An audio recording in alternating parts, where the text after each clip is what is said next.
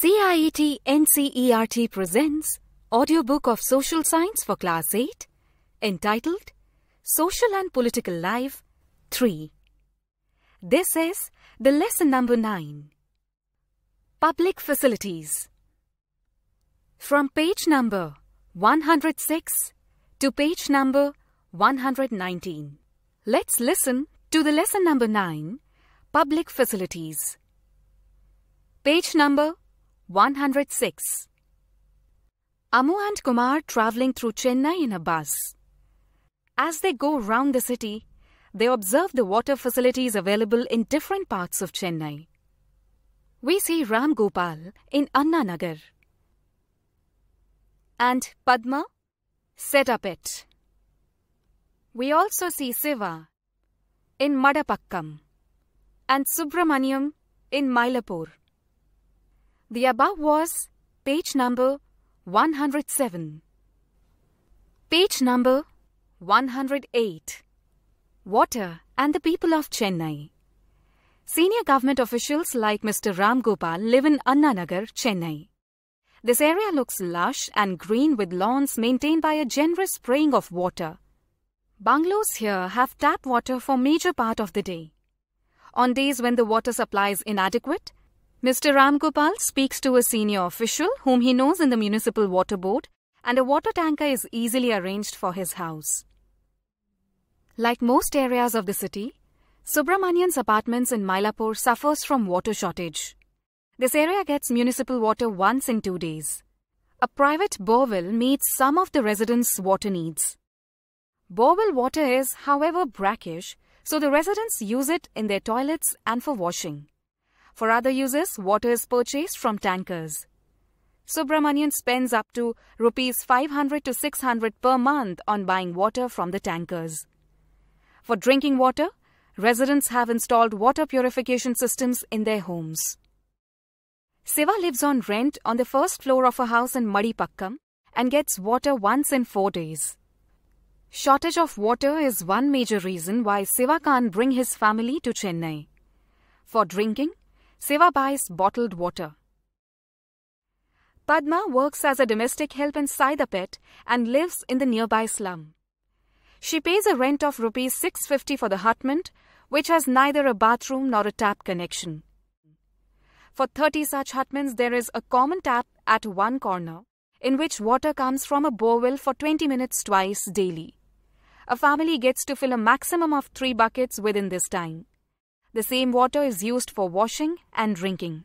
In summer, the flow becomes a trickle, so that one family gets water only at the cost of another. People have to wait long hours for water tankers. 1.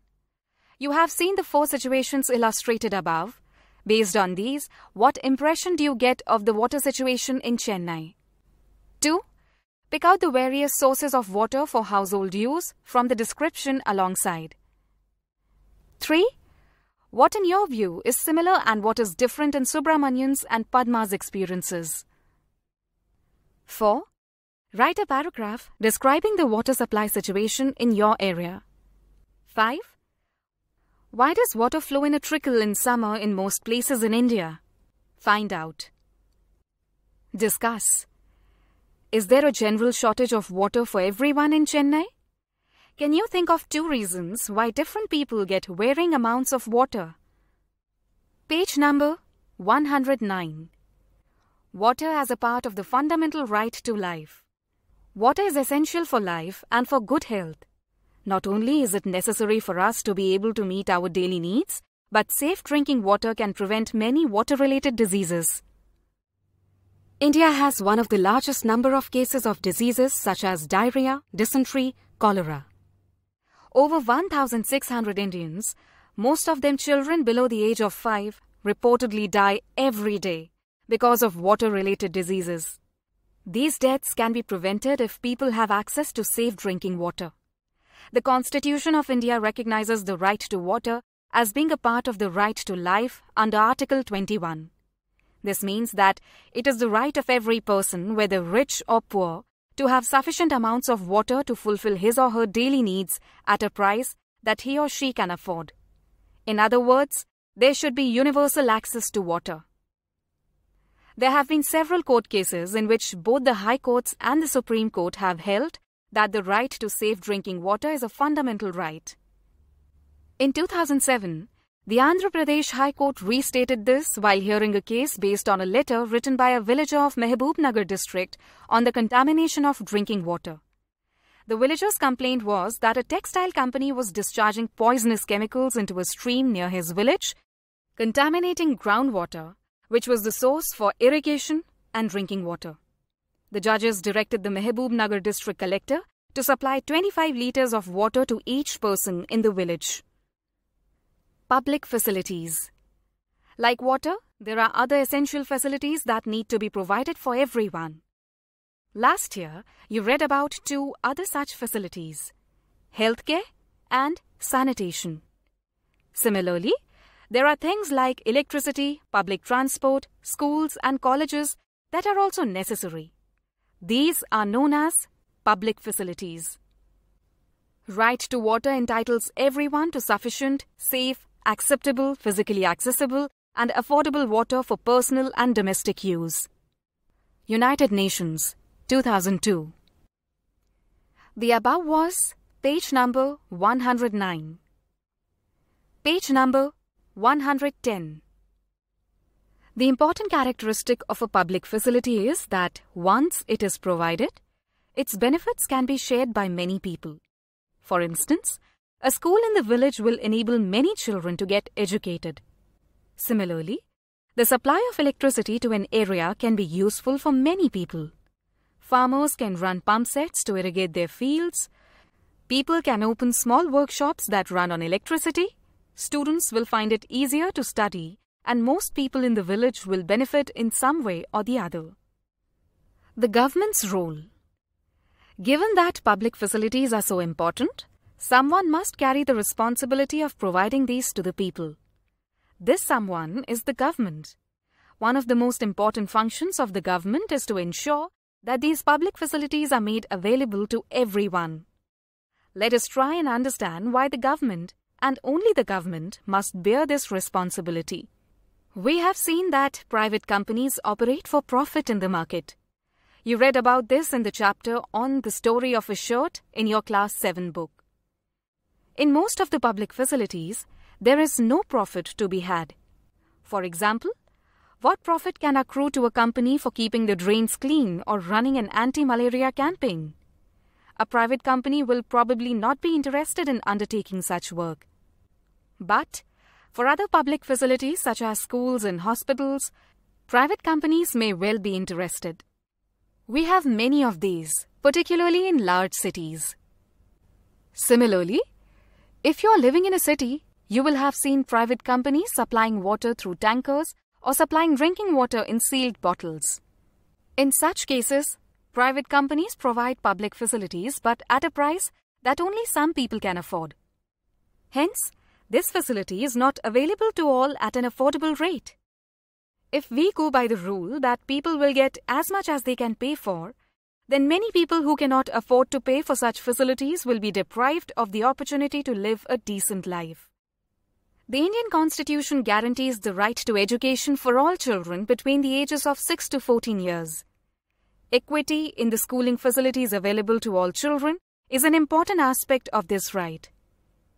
However, activists and scholars working on education have documented the fact that schooling in India continues to be highly unequal. The government needs to play an active role in providing adequate access to proper health facilities for the entire population.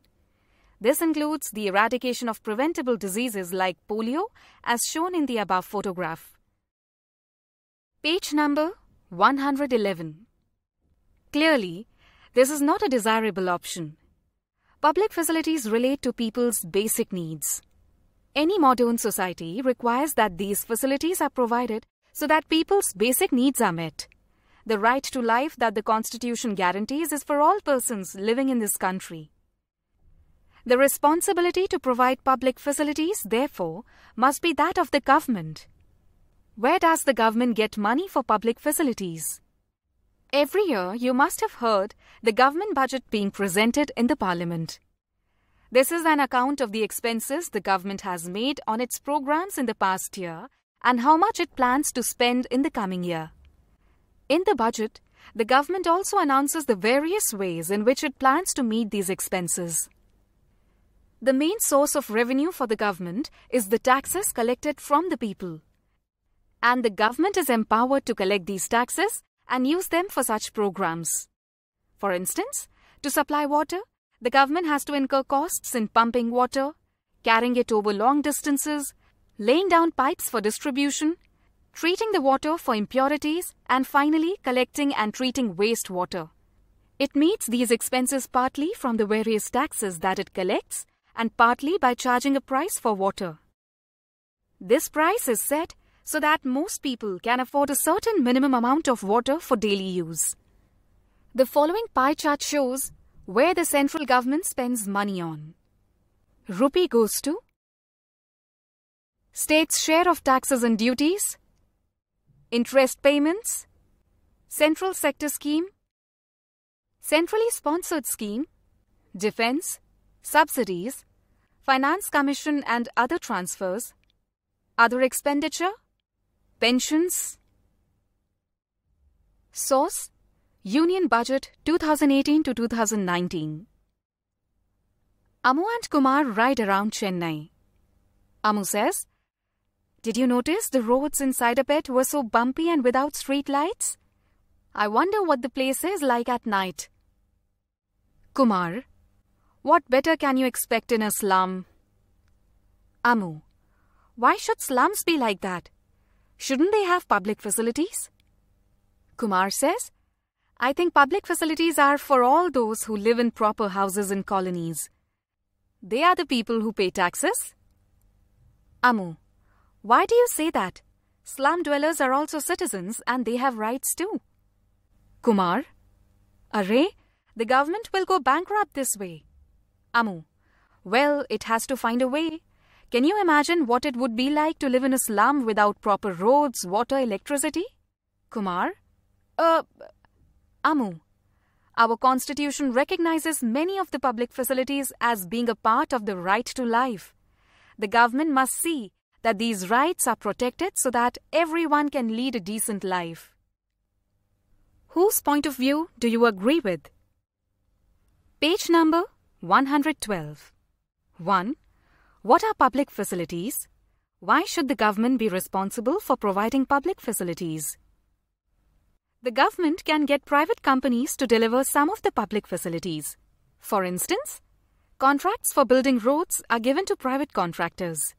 Distribution of electricity in Delhi is done by 2 private companies.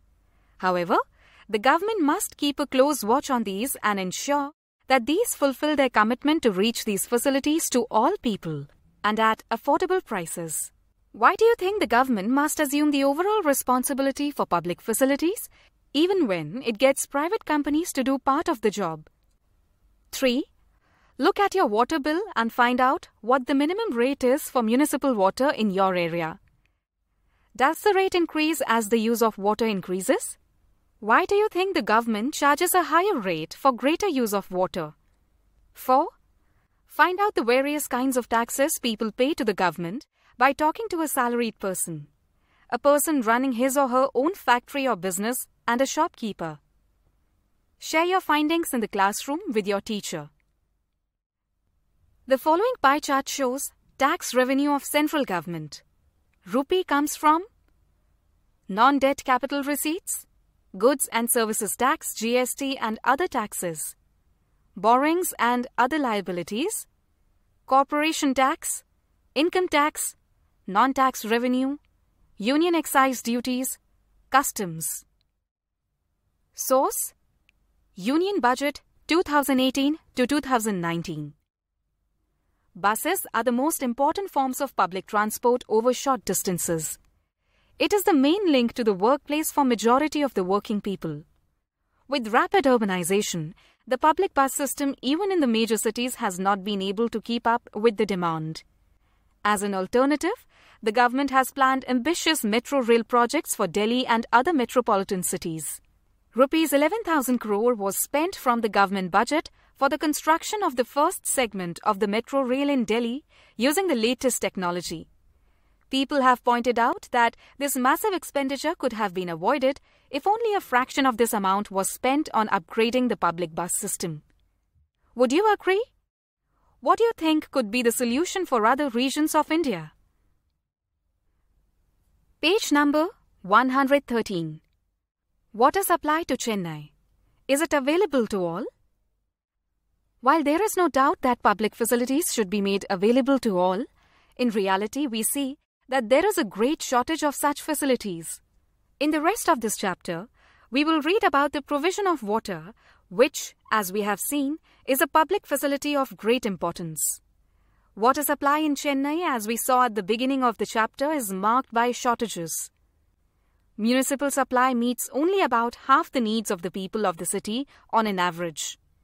There are areas which get water more regularly than others. Those areas that are close to the shortage points get more water, whereas colonies further away receive less water. The burden of shortfalls in water supply falls mostly on the poor. The middle class, when faced with water shortages, are able to cope through a variety of private means such as digging bore wells, buying water from tankers, and using bottled water for drinking. Apart from the availability of water, access to safe drinking water is also available to some, and this depends on what one can afford. Once again, the wealthy have more choices, thanks to the booming market in bottled water and water purifiers. People who can afford it have safe drinking water, whereas the poor are again left out. In reality, therefore, it seems that it is only people with money who have the right to water, a far cry from the goal of universal access to sufficient and safe water. Taking water from farmers. The shortage of water has opened up opportunities for private companies in a big way. Many private companies are providing water to cities by buying it from places around the city. In Chennai, the water is taken from nearby towns like Mamandur, Palur, Karungizi, and from villages to the north of the city using a fleet of over 13,000 water tankers.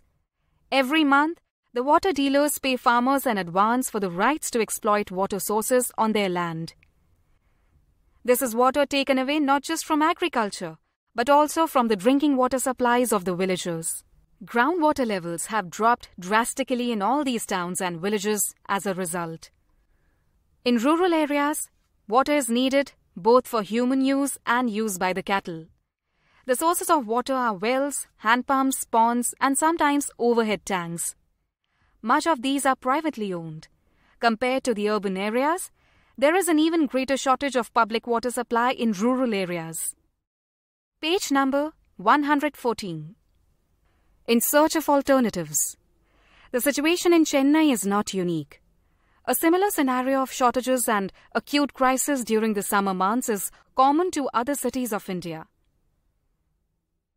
The shortage in municipal water is increasingly being filled by an expansion of private companies who are selling water for profit. Also common are the great inequalities in water use. The supply of water per person in an urban area in India should be about 135 litres per day, which is about 7 buckets. A standard set by the Urban Water Commission. Whereas people in slums have to make do with less than 20 litres a day per person, that is 1 bucket. People living in luxury hotels may consume as much as 1,600 litres, that is 80 buckets of water per day. A shortage of municipal water is often taken as a sign of failure of the government. Some people argue that since the government is unable to supply the amount of water that is needed and many of the municipal water departments are running at a loss, we should allow private companies to take over the task of water supply. According to them, private companies can perform better. Discuss. Do you think this would be a right step? What do you think would happen if the government withdraws from the task of supplying water? Consider the following facts. 1. Throughout the world, water supply is a function of the government. There are very few instances of private water supply. Public water supply in Porto Alegre. Porto Alegre is a city in Brazil. Though there are many poor people in this city, What is remarkable is that it has far lower number of infant deaths as compared to most other cities of the world. The city's water department has achieved universal access to safe water, and that is the main reason behind the lower number of infant deaths. The average price of water is kept low, and the poor are charged half the basic rate.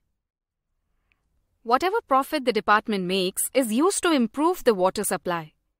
The working of the water department is transparent, and people can have a direct say in deciding which projects the department should take up. Through a process of public meetings, people hear what the managers have to say and also vote on their priorities. The above was page number 114, page number 115. 2. There are areas in the world where public water supply has achieved universal access. See box below. 3. In a few cases, where the responsibility for water supply was handed over to private companies, there was a steep rise in the price of water, making it unaffordable for many. Cities saw huge protests, with riots breaking out in places like Bolivia, forcing the government to take back the service from private hands. 4. Within India, there are cases of success in government water departments, though these are few in number and limited to certain areas of their work. The water supply department in Mumbai raises enough money through water charges to cover its expenses on supplying water. In Hyderabad, a report shows that the department has increased coverage and improved performance in revenue collection. In Chennai, the department has taken several initiatives for harvesting rainwater to increase the level of groundwater. It has also used the services of private companies for transporting and distributing water, but the government water supply department decides the rate for water tankers and gives them permission to operate. Hence, they are called on contract. Discuss the main ideas in the above section. What do you think can be done to improve water supply? Do you think it is also important to conserve resources like water and electricity and to use more public transport? Mumbai's suburban railway is a well-functioning public transport system. It is the densest route in the world, attending to 65 lakh passengers daily. Extending over a distance of 300 kilometers, these local trains allow people living far away from Mumbai to find work in the city. Note that the high cost of housing in cities makes it impossible for an average worker to live in the city. Page number 116. Extending sanitation facilities. Latrines for us, they exclaimed in astonishment. We go and perform our functions out in the open. Latrines are for you big people. Mahatma Gandhi recounting untouchables' grievances. Rajkot Sanitation Committee, 1896. Besides safe drinking water, sanitation is a must in prevention of waterborne diseases. However, the sanitation coverage in India is even lower than that of water. Official figures for 2011 show that 87% of the households in India have access to drinking water and about 53% have access to sanitation, that is, toilet facilities within the premises of residents. Once again, it is the poor, both in the rural and urban areas, who lack access to sanitation. Sulabh, a non-government organization, has been working for nearly 5 decades to address the problems of sanitation facing low-caste, low-income people in India. It has constructed more than 8,500 community toilet blocks and 1.5 million household toilets, giving access to sanitation to 20 million people.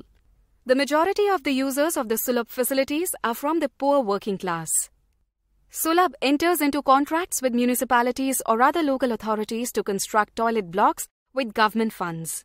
Local authorities provide land and funds for setting up the services, whereas maintenance costs are sometimes financed through user charges. For example, ₹2 is charged for use of the latrines in the cities. Next time you see a Sulabh toilet, you might want to find out yourself how it functions. Do you think that lack of access to proper sanitation facilities affects people's lives? How? Why do you think that this would impact women and girls more acutely? The above was page number 116. Page number 117. The Census of India 2001 puts rural household electrification at 44%, leaving around 78 million households still in the dark.